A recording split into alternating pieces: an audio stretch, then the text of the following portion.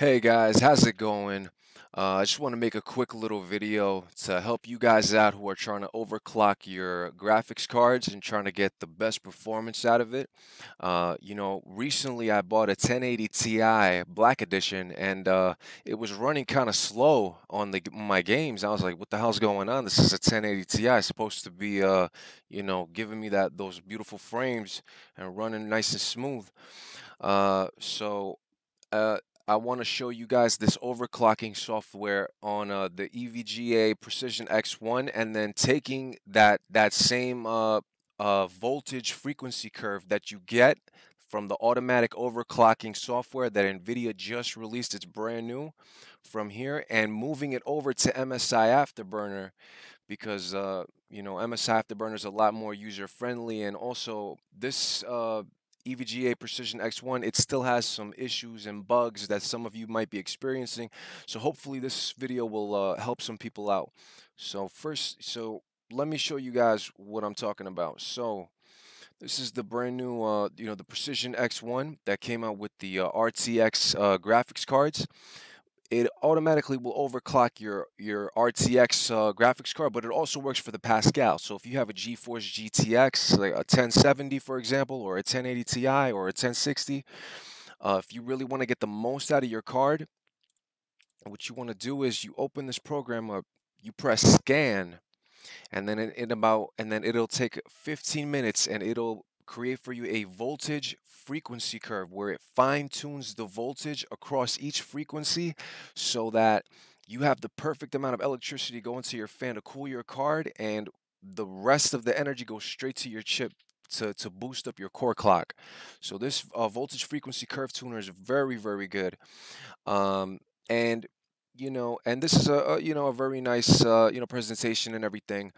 Some people have issues saving with the profiles. I know that there's some bugs that some people experience with this. So basically, this video, I want to show you guys how to take this voltage frequency curve tuner and basically just bring it over to MSI Afterburner, because MSI Afterburner, I'm sure a lot of you may feel like I do, and a lot of you probably like MSI Afterburner because it's a lot more user friendly and it's easier and there's no bugs, there's no nonsense.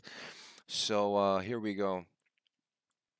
What you got to do is go to local disk, program files, x86, right? Open up MSI Afterburner, click bundle.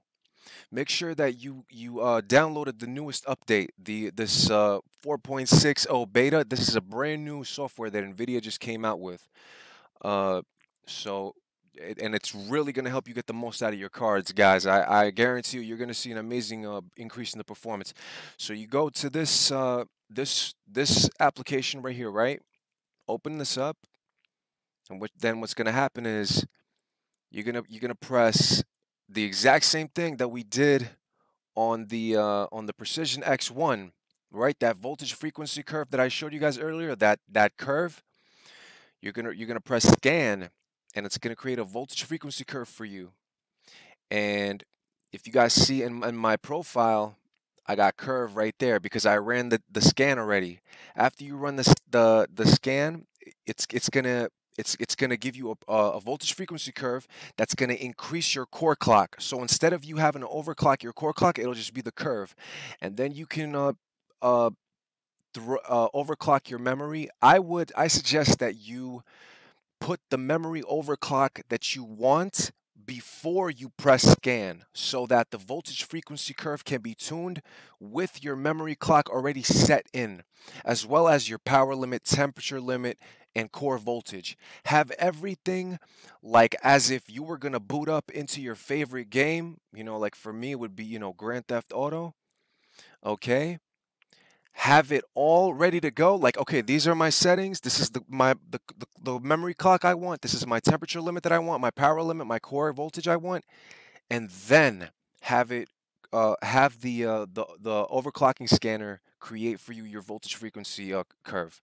And then you're gonna press scan. You're gonna wait for 15 minutes. It's gonna give you the curve, okay?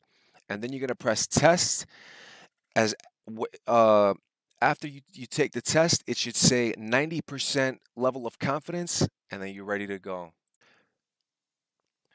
So yeah, I highly recommend that you guys do this. You guys should all do this voltage frequency overclock scanner, whether on MSI Afterburner or EVGA Precision X1. I just showed you guys how to do it in MSI Afterburner because it's, MSIs are a lot, cooler and friendlier, user friendly and everything.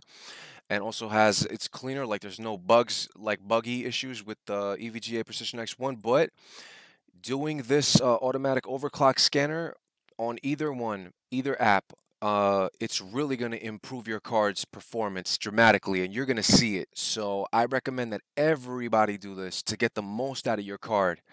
Really, like it's absolutely incredible. I had my 1080 Ti. I got the black edition, a reference card actually, black edition, not even the super clock black, but a black edition reference card. It was so weird from like EVGA, and the frame rates were low. I was so pissed. I was like, oh my God, this freaking thing is not even running like my old 1070 used to. I was pissed, and now I just did this curve core this voltage frequency curve for the core clock.